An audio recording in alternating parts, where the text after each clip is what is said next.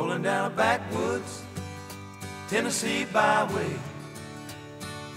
One arm on the wheel, holding my lover with the other. And his fight with Jake Russell was one of my favorite recent fights. It was pretty good, so I'm going to go with Nissen Osterneck on that one. And I don't know, Jorge might prove me wrong. Brock Larson, I'm going with Brock Larson over Jesse Sanders.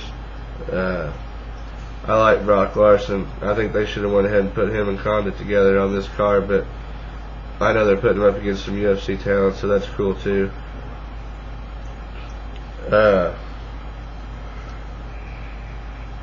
I'm not really going to make a call on the Ricardo Almeida and Matt Horwich fight because I really don't care.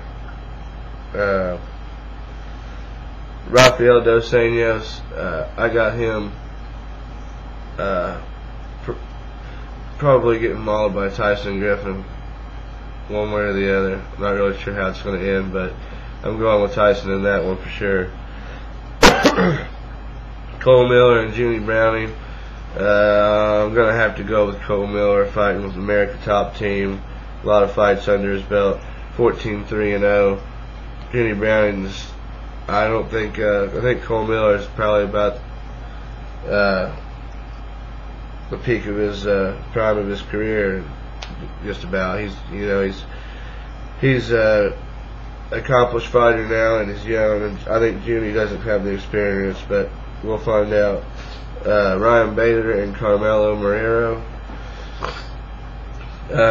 This is a tough one to call, but I don't know. Bader looks impressive, but I think I'm going to go with Marrero in that one.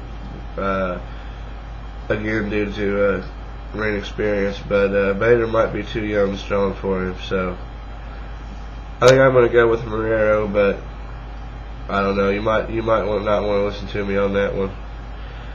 And then in the two main events, Efren Escudero and Jeremy Stephens. It's a real hard call, but I think I'm probably gonna go with Jeremy Stephens. Efren could submit him, but I think Jeremy's a lot stronger and a better striker, and definitely a more powerful striker. So we'll find out. Efren's good, wiry little dude. He might submit him. And then on the Carlos Condit and Campman fight, Martin Campman fight now, Extreme Couture 2.